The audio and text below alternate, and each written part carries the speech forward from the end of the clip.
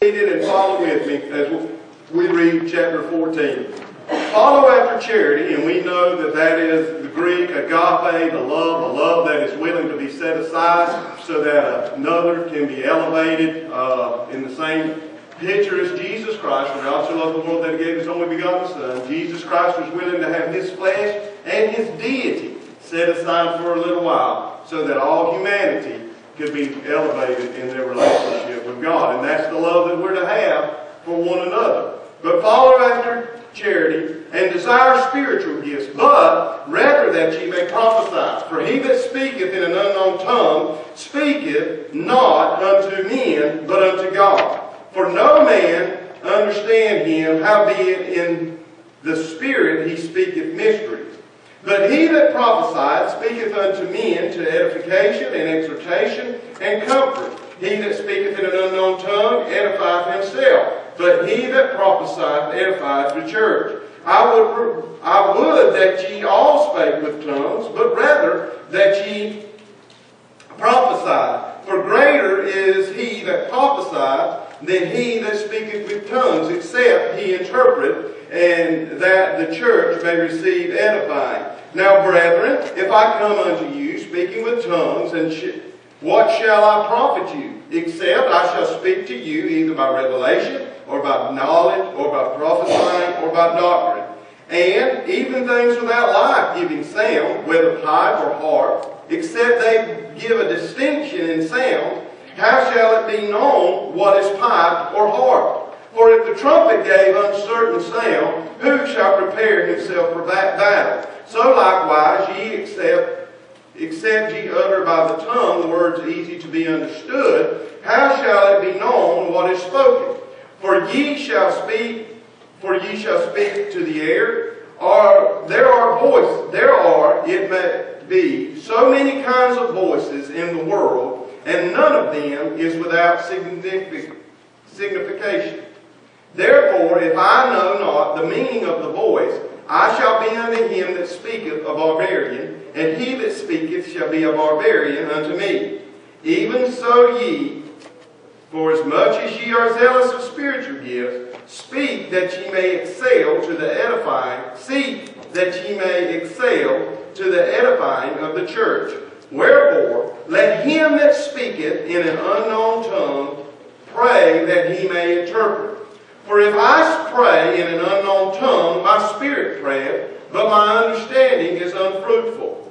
What is it then?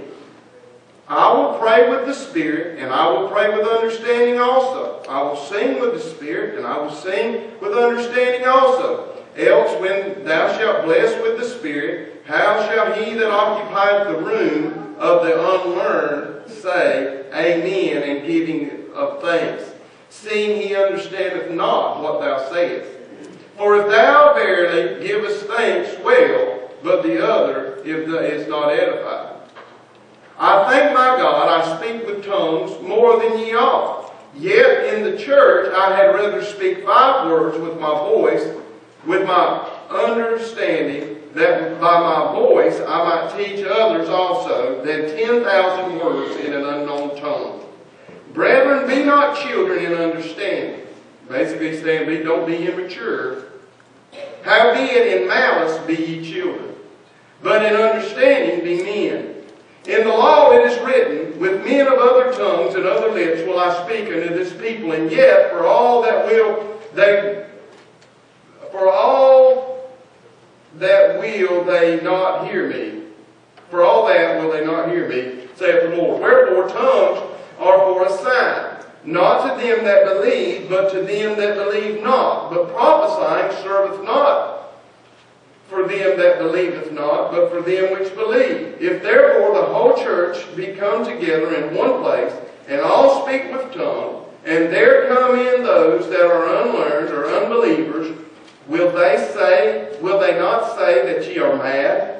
But if all prophesy, and there come in one that believeth not, or one unlearned, he is convinced of all, he is judged of all, and thus are the secrets of his heart made manifest.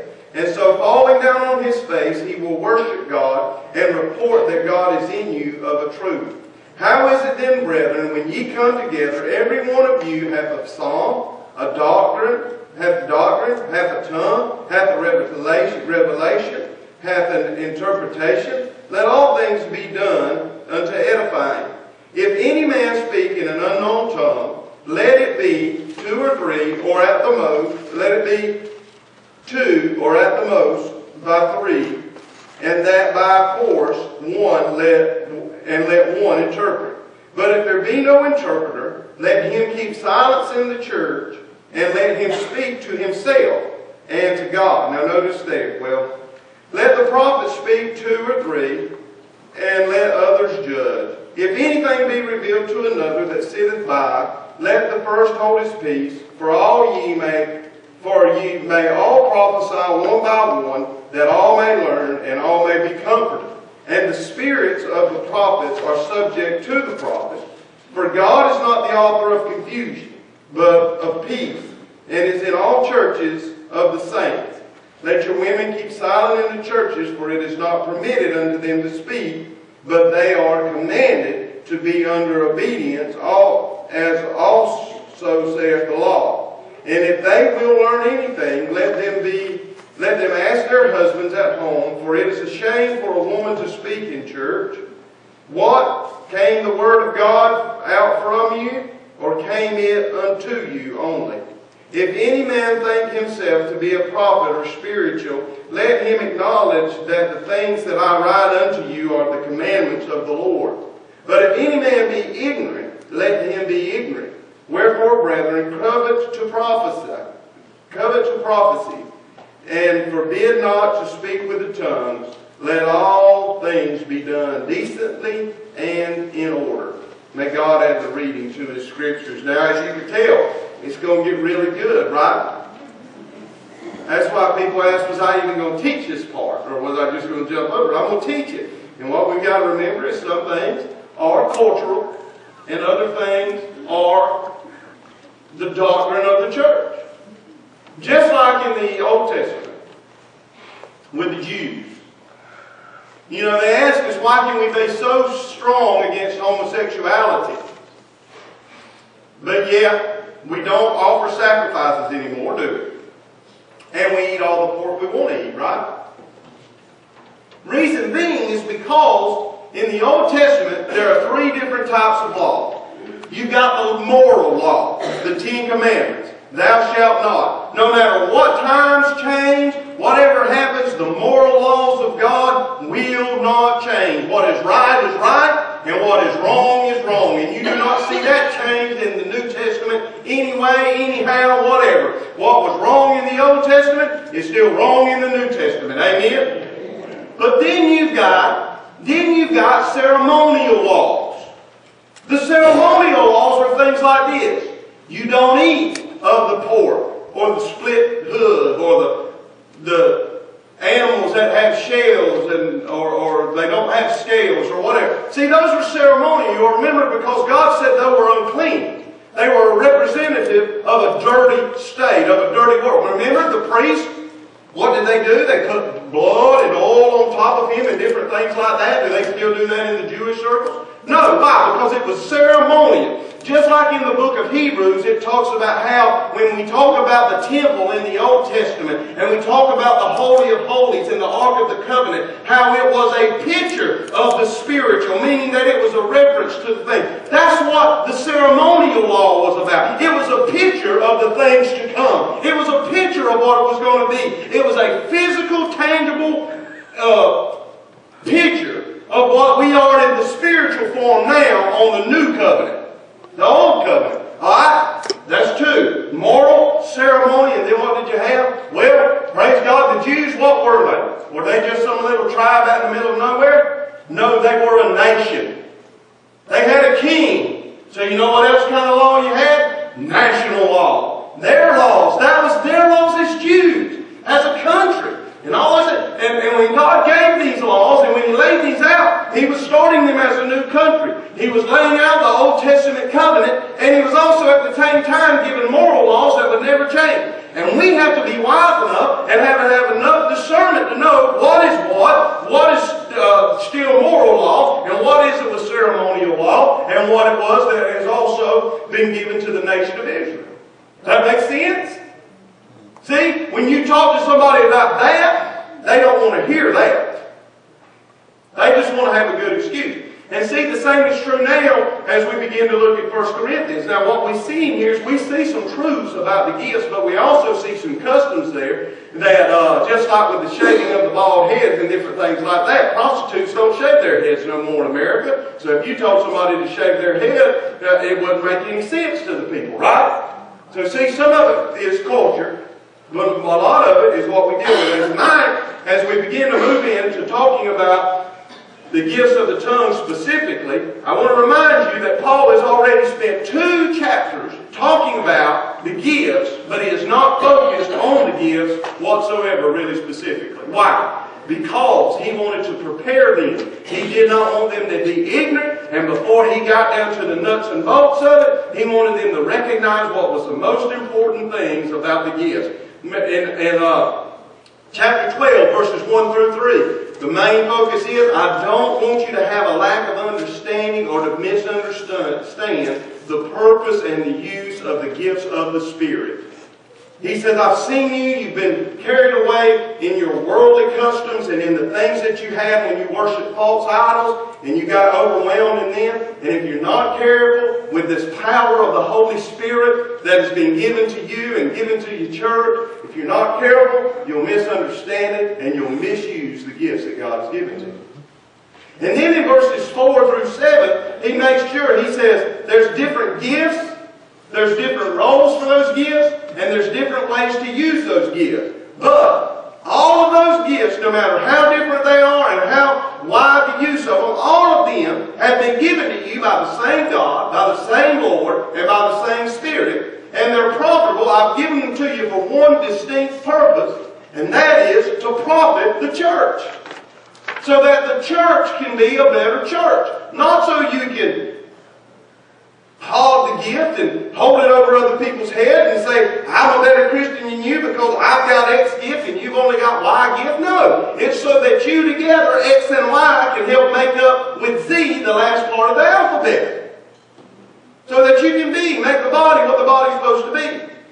And then if you look in verses 12, 8 through 10, there's a list of gifts. He begins to list out the gifts, as he does also again in chapter 12, verses 28 through 31. And yes, the order is necessary. It's specific and it's necessary. And then when we get into, we go on down through the rest of chapter 12, beginning in about verse 11, all the way to about 27, he spends the majority of chapter 12 focusing on the need for the gift, how that individual gifts come together to make up the whole body, just like our body parts come together to make up the human body. And it's in the human body that we, which are spiritual beings, are able to function in the world which we live in. And that's what the church is. The church is made up of individual members, and it's in those members that the Spirit lives, and through the Spirit, God functions in this world through the church. I know it's making you think, right? And you don't like to think. We don't like to think. That's the problem. If we're going to quit being a shallow pond and be a deep pond, we got to start thinking. Got to use our mind. And then in chapter 12, verse 31, this is what he said. He says, but covet, have a sincere desire for the best gifts, and yet show I unto you a more excellent way. So he's saying, hey, I don't want you to be confused. And there are gifts that are better than other gifts. There's gifts that are more important to the functioning of the church than other gifts as well. And then in chapter 13, the whole focus is agape love. The whole focus, and he says this, though I speak with the tongues of angels and tongues of men, if I have not love, I'm as sounding brass and tinkling cymbals. Without love, all these gifts are invalid. You can do all this and you can do all that, but without love, you're not profiting the church anything. You're not profiting God or yourself anything. And he goes on and he describes love. And remember we talked about how most places you hear chapter 13 is at a wedding. But it wasn't written to married folks. It was written to church families. And that we're supposed to have that type of love one to another. Matter of fact, that's how God says in John, 1 John, He said that's how they're going to know you're married. By the way that you love one another. And then he picks up here in chapter 14, and we're going to go in deeper into this study. But in chapter 14, Paul is going to describe the proper use of the gifts of the Spirit, specifically, as we've already read it, the gift of the tongues. And I want you to notice, and you're going to see this, there are going to be sometimes it is used and called the gift of the tongues, and other times it's simply going to be called the tongue. And I believe there are two specific different things that are talked about when he talks about these things. Verses 1 through 5.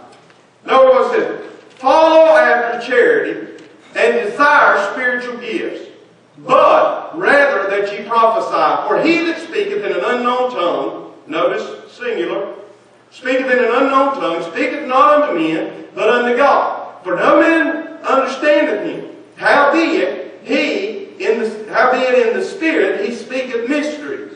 But he that prophesieth speaketh unto men to edification and exhortation and comfort. He that speaketh in an unknown tongue edifieth himself. But he that prophesieth edifieth the church. I would that ye all spake with the tongues, but rather that ye prophesy. For greater is he that prophesieth than he that speaketh with tongues. Now that is Paul saying that. Greater is he that prophesieth than he that speaks with the tongues, except he interpret, that the church may receive edifying. Now notice, if we start there in verse 1, how does he begin it? Begin it. How are you going to begin it?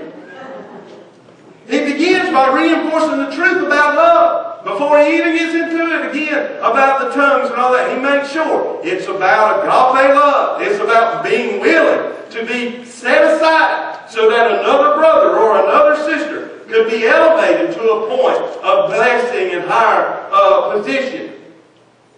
That in the church and as our individual, as we seek to use our gifts, love's got to be the motivation behind the gift.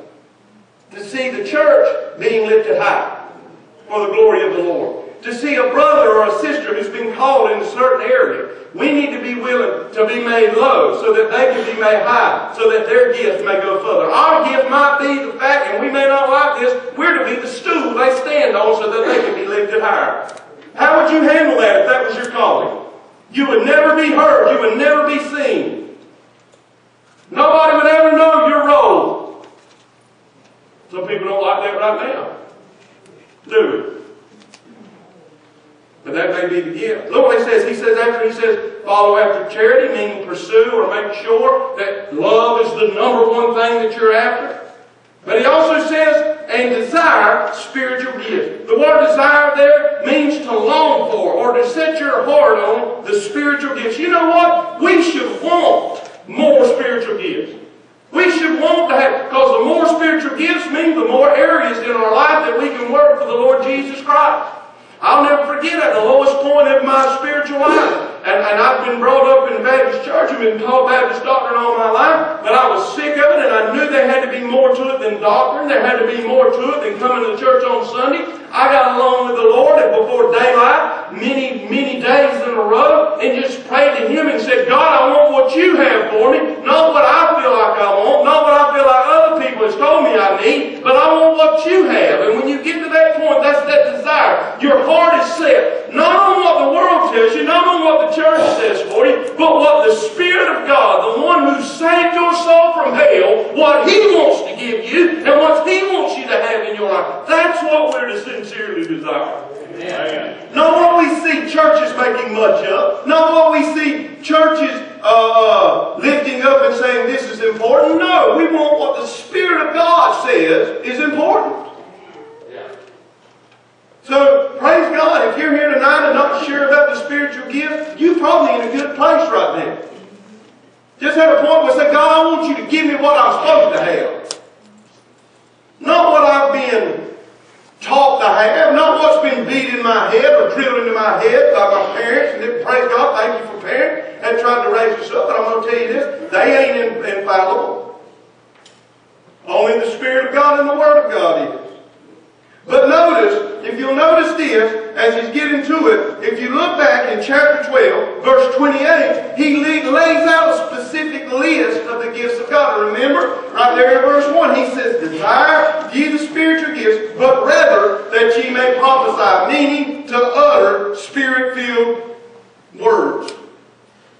Or Spirit-filled, to be able to speak with the power of the Holy Spirit upon you. That's what prophesying is. Not just to foretell or to tell the future, but to foretell. Thus saith the Lord. Maybe it's to look at a brother and say, hey, in the name of Jesus, I just feel like the Spirit of God has come on me, and I need to let you know that you're going to make it through. I had a woman tell me one time when I was running from the Lord, and I believe this was a gift of prophecy, if there's ever been a gift of prophecy. She looked at me through a teller window at a drive-thru at a bank and looked me dead in my eyes and said, you're supposed to be pulling them out. This is what she said. I feel like the Lord wants me to tell you. You're to be pulling them out, not letting them pull you back in. That was the gift of prophecy. She didn't know me from Adam. She didn't know the call that was on my life. All she knew was the Spirit was moving her to say something. And so, but notice, in verse 28 of chapter 12, but God has set some in the church, meaning He has put people in specific positions. Now, listen how He puts it. First, apostles. Who are the apostles? They are the one that were called by God that established the church in the Greek or the Gentile world. Without the apostles, there would not be churches outside of the Jewish nation. But they were willing to go out and lay the seeds and the foundation of the churches that have actually spread to America because they were willing to go to different places. Thank God. Second, notice, number two, prophets or prophesying. Those that foretell God's Word. Those that preach, thus saith the Lord. Those that teach. Those that evangelize and different things like that. Under the name of prophets or prophecy, you can put a whole lot of different callings. Preacher, teacher, evangelist, all those different things fall under that because it's someone who has the power of the Spirit on their utterances or on their speaking. Thirdly, teachers. They are one who not only speaks, but what they try to do is dispense understanding. They try to lay it on people so that not only do they hear the Word, but they understand how to apply it and lead them in a daily life, different things like that. After that, now notice, he quits using the numerical system now. Because see, we're getting there, we've got the first tier gifts, meaning the ones that to have a church, you have got to have these things. You've got to have a pastor. You've got to have teachers. You've got to have those that are willing to stand up and lead the Word of God. The next one is the gift of miracles.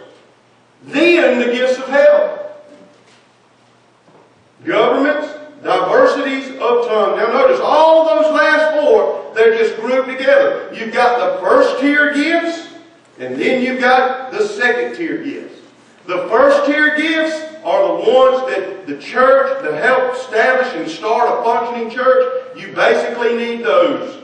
And then you get to miracles, then gifts and things. Praise God, if you've got them, it helps your church be a more full church. It helps it be a church that's able to reach further out. But you can still have a church without having these.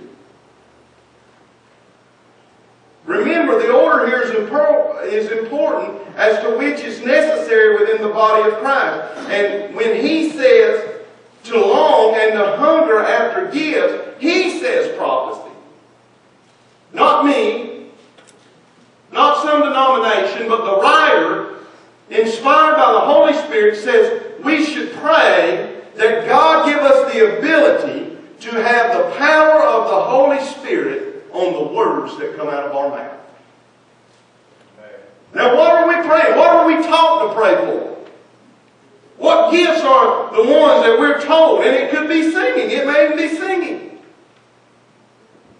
But we're taught, it's what we're taught to pray for, especially, and this is where Baptists have pulled themselves away from other denominations. And can I say this? That denominations is a tool of the devil, because ever since you've seen more denominations, you've seen less and less unity within inside the church universal. It's a tool of Satan. But that's why we separate, because we differ in this understanding. But we need to be able to prophesy, to have it, to speak inspired words. This includes the first list over in chapter 12, verse 8, if you'll notice there.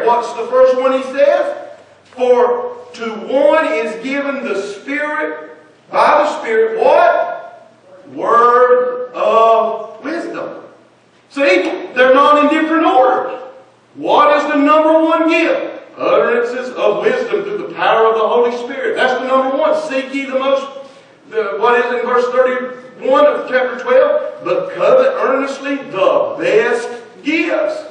The best gifts. Romans, words of wisdom, and there in 12:28, apostles, prophets, and teachers. Listen what it says over in Romans chapter 10, verses 14 and 15. How then shall they call on him in whom they have not believed? And how shall they believe in him whom they have not heard? And how shall they hear without a preacher? And how shall they preach except they be sent? And it is written, how beautiful are the feet of them that preach the gospel of peace, bringing glad tidings of good things. Hey, we have the Word of God right now, and the Word of God is written. That's why we believe in the Gideons. But do you understand that it is through prophecy or words of spiritual power that is the main spreader of the gospel seed? By word of mouth. More people are saved by a brother or sister in God. Tell them, I've been praying for you. You know Jesus loves you. Than there ever will be somebody standing behind the pulpit and then coming to Jesus through that. Then in verse 2 of chapter 14. For he that speaketh in an unknown tongue. Now you look there, and if you have the King James Version, which is the best version, if you have it tonight, the word unknown there is in italics, right? That means that it has been added for our clarification. It was not in the original Greek. But based on the interpretation of the Greek, they put the idea of unknown tongue there. Why? Because what it's saying there is that it may not be a human language. It may not be a human language. You're looking at the ground saying, what? I'm telling you. When you see the word tongue without the S on it, it's usually leading to the idea of an unknown tongue or an unknown language. For he that speaketh in an unknown tongue speaketh not to who? Not to men, but to who? To God. For no man understandeth, howbeit the Spirit, he speaketh mysteries. Notice it's singular. You say, Bryan, what do you mean? Not a human language. Go back to 13:1. What did he say? Though I speak with the tongues of men and who? Angels.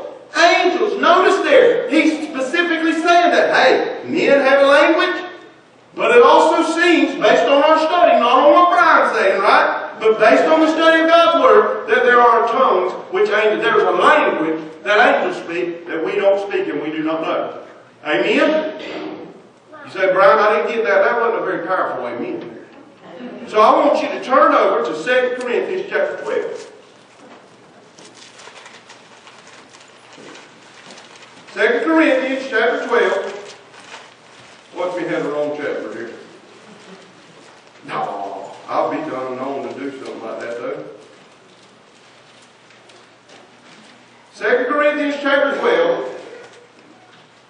beginning in verse 1. It is not expedient for me, doubtless, to glory. I will come to visions and revelations of the Lord. I knew a man in Christ above 14 years ago, whether in body I cannot tell, or whether out of the body I cannot tell.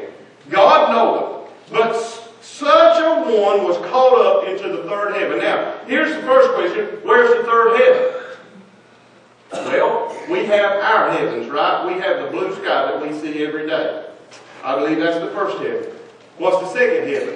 It's what's past the blue sky. Past our realm, where the stars and the planets and all that, that's the second heaven. And then there is the third heaven. The heaven that is not seen with the eyes of man. It is the place where the Son of God and the Heavenly Father abide until the day that we are joined together with them. That will be the third heaven. Does that make sense? Okay. Verse 3. And I knew such a man, whether in the body or out of the body, I cannot tell, God knoweth. Now listen. How that he was caught up into paradise. Paradise there meaning heaven. You look up the word, I preached it at Cornerstone. I can preach it here if I need to. And heard unspeakable words, which is not lawful for a man to utter. Of such a one I will not glory, yet of myself I will not glory, but in my infirmities. Now listen what he said. He said, I know a man, I believe it was Paul, and I believe he was saying this because he didn't want them to place him on a pedestal, sister, but that he went there, and there was a language there that we as men cannot speak with our own mouths.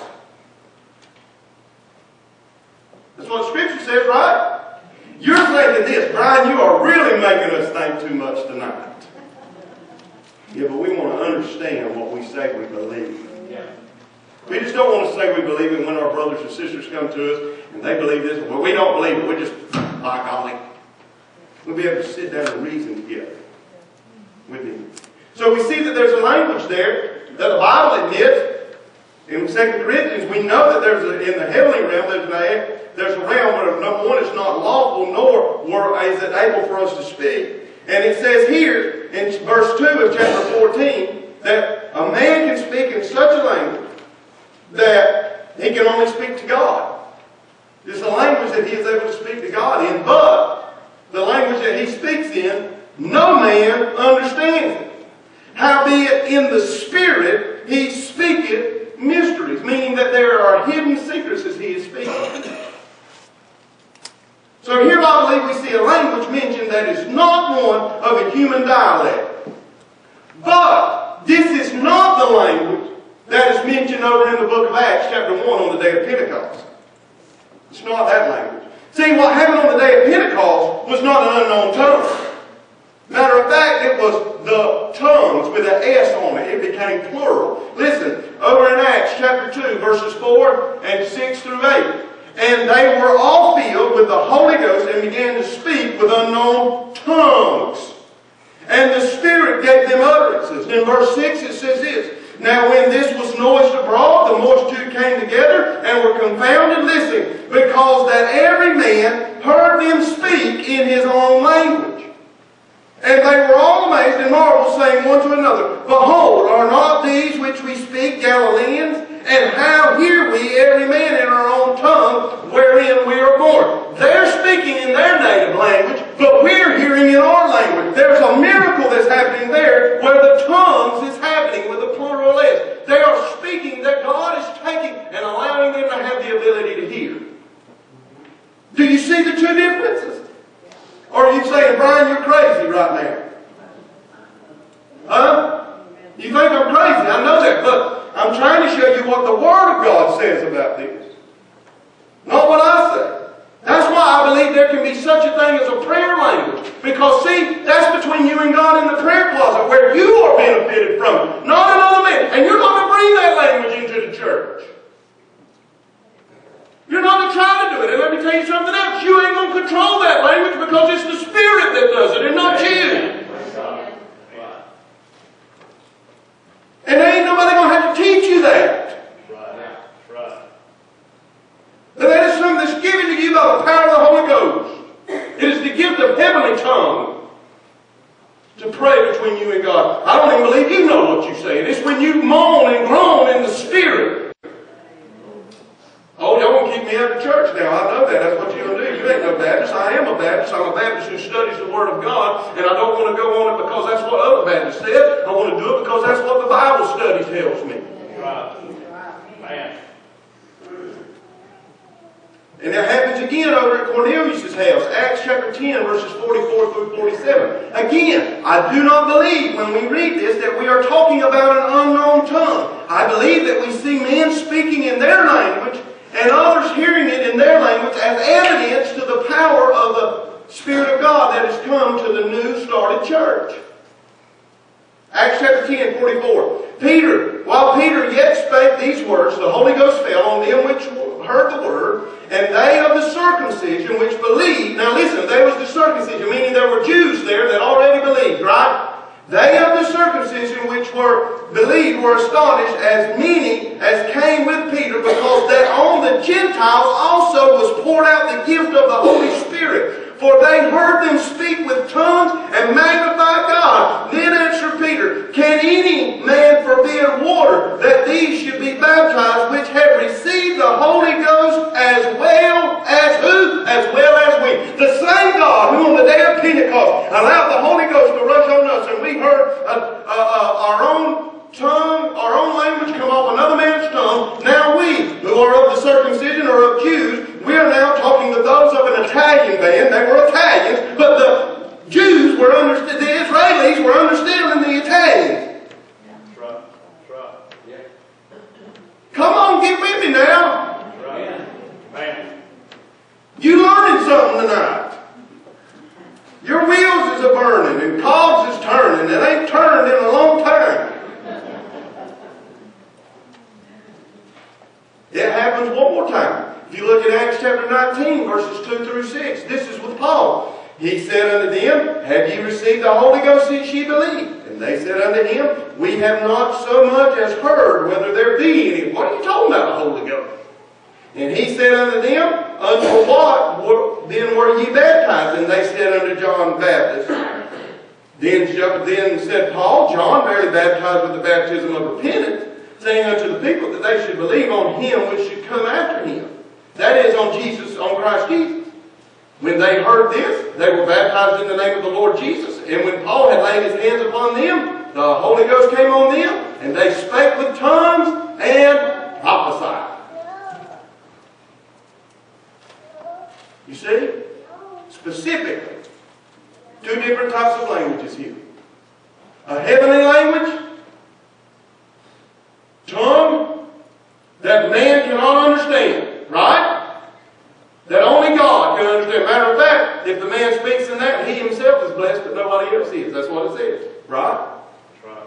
But then we see that there's another type of language that's there, a speaking in the tongues, that other people can understand, and they were blessed by it. They were astounded by it.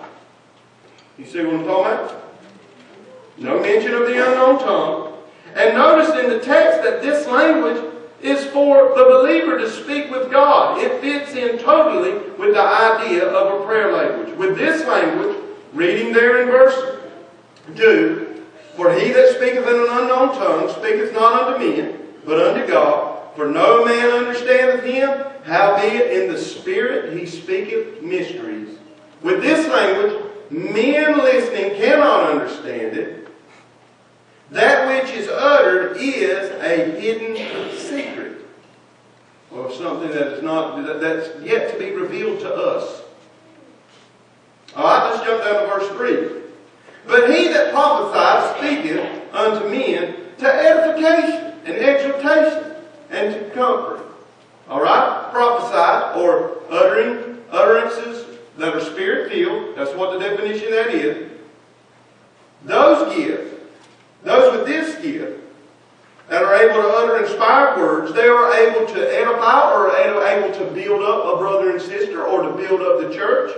They are able to encourage. The word exhortation means to encourage or keep on keeping on. That's what they have the gift to do. And then also they have the ability to console when a brother, or comfort a brother or sister when we're in a hard time and we don't understand what's going on. Somebody gives you the right words and they say just the right thing that you need in that moment. You see, he's saying, hey, seek the best one. Which one is best? You're going to go in there and you're going to start praying and nobody understands you. God only understands you and you're the only one that's blessed by it. Or do you want a gift where you can walk in the church, see a brother or sister down, be able to speak to them and encourage them and lift them up? Which one is going to do the church more good? That's right. That's right. Which one is going to cause the church to be stronger? Are you wanting a gift that blesses the church, or are you wanting one that only you get something out of it?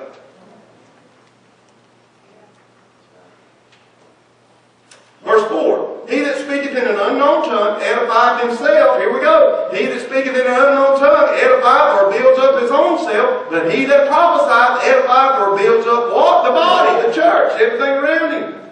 Notice again, Paul uses the singular tense here.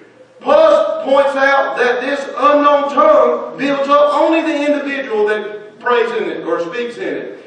While he that utters spirit-filled saying builds up the entire body. Let's jump back to 1 Corinthians chapter 12, verse 7. But the manifestation or the revelation or the revealing of the Spirit is given to every man to profit what? Withal. Everybody that's there. So which is more desired? A prayer language or a heaven-sent, Spirit-filled Word of God spoken to a Christian friend in a deep time of need? Verse 5. I would that ye all spake with tongues. Now notice this, he's getting into a plural now.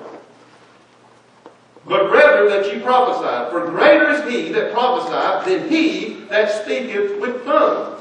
except he interpret, and the church may receive edifying. Paul is confessing. He's saying, hey, I wish all of you spoke in tongues or have been there to witness it and to be a part of it.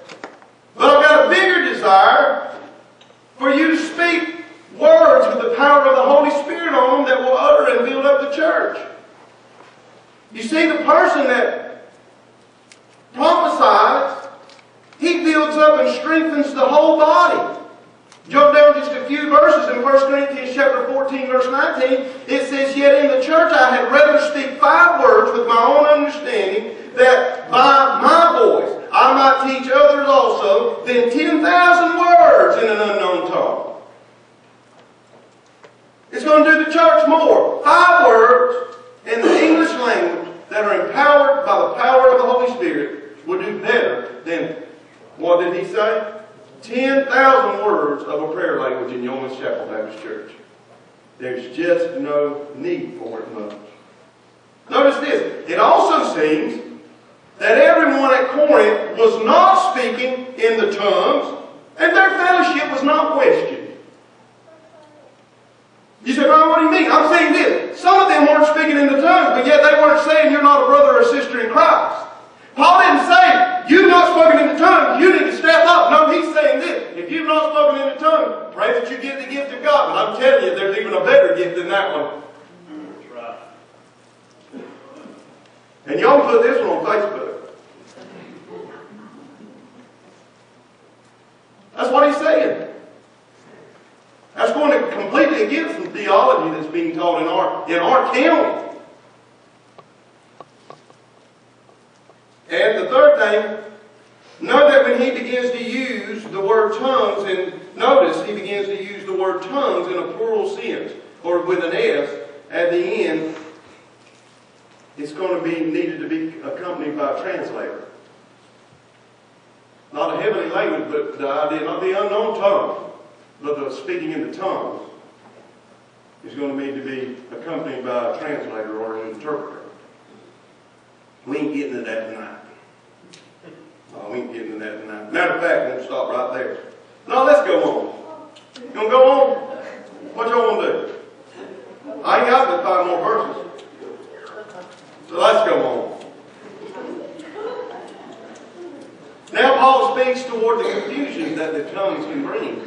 That's what he's going to talk about. The Lord says, he says, now brethren, if I come unto you speaking with tongues, what shall I profit you, except I shall speak to you either by revelation, or by knowledge, or by prophesying, or by doctrine? He begins with a question for him. What is the value and the benefit to the church with me speaking in the tongues? What's it going to help the church? Except, he uses the word except. The word except in the Greek there is in the negative context, like no or none, but then you use it in connection with the other word that's following it, and it also means none unless accompanied by or along with.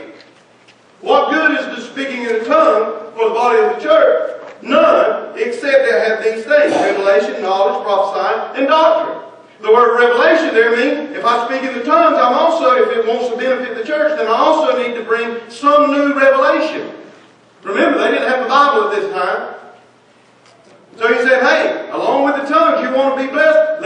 I also need to bring a new revelation with me. Oh, or maybe I need to bring knowledge, some new understanding of an old revelation. Or maybe in prophesying, words of spirit-filled.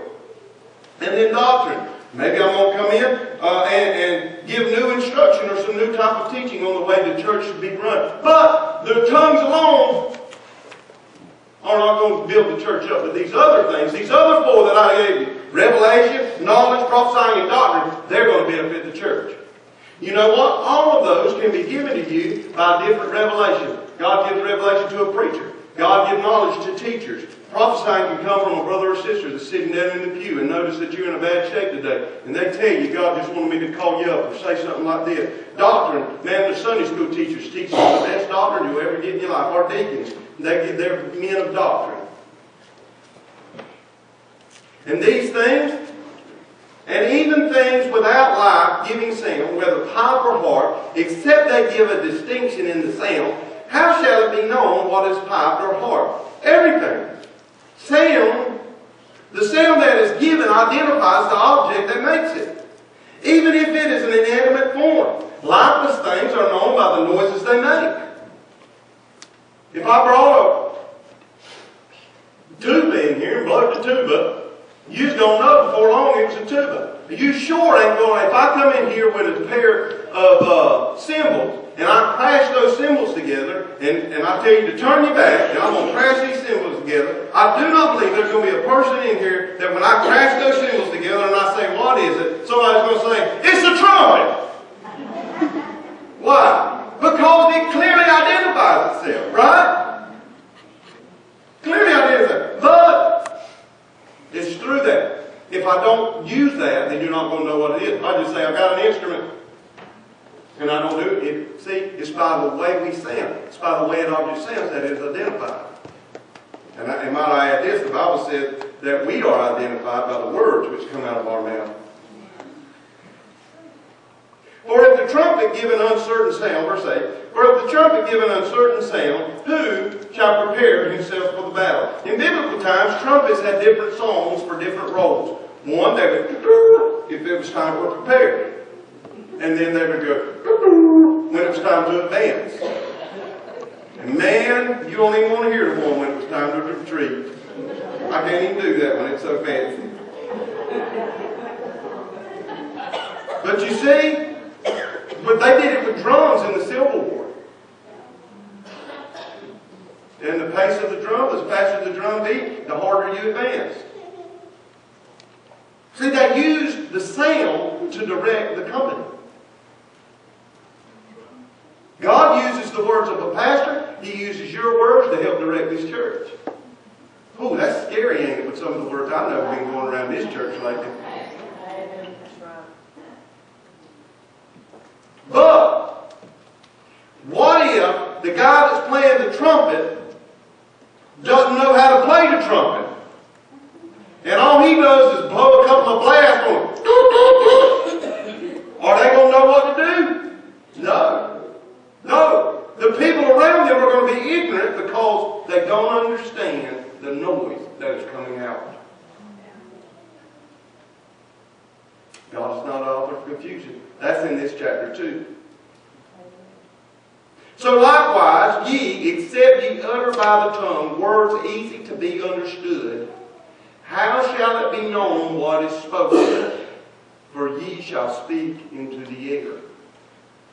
In the same sense that the bugler, the trumpeter, was supposed to clearly blow a specific sound for them to advance or to get prepared, Paul is saying this, when it comes down to the tongues and the confusion of the tongues and all that, he's saying, hey, just like the bugler has to make it clear, so likewise ye, or you in the same fashion, speak with your tongue words that can easily be understood. How shall, if not, how are others supposed to know what you're saying? And I think he throws in a little bit of sarcasm right here. Or are you just talking to the wind? Verse 10. There are, it may be, so many kinds of voices in the world, and none of them is without significance. There are numerous languages in the world, and each of them is distinct. They have their own words, they have their own sounds, they have their own letters and vocal systems. Genesis chapter 11, verses 7 through 9.